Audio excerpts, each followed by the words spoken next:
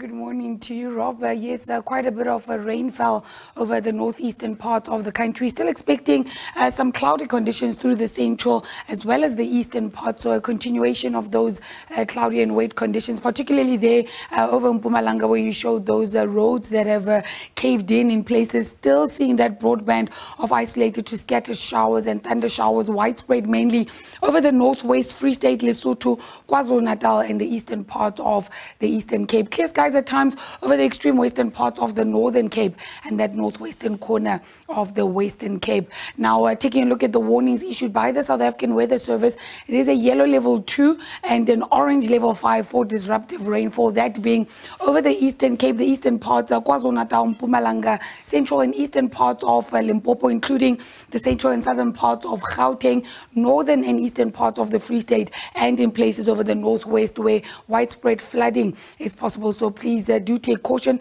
particularly if you're out on our roads. Please do not try and cross any flooded roads. In terms of our daytime temperatures, fairly cool to warm, hot in places over the western parts, Upington peaking at 37 today.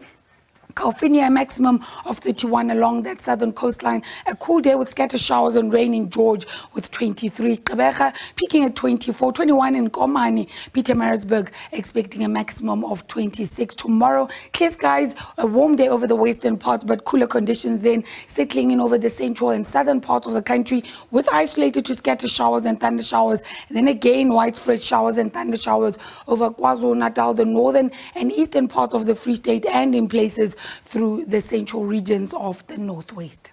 That's your weather. Do stay tuned.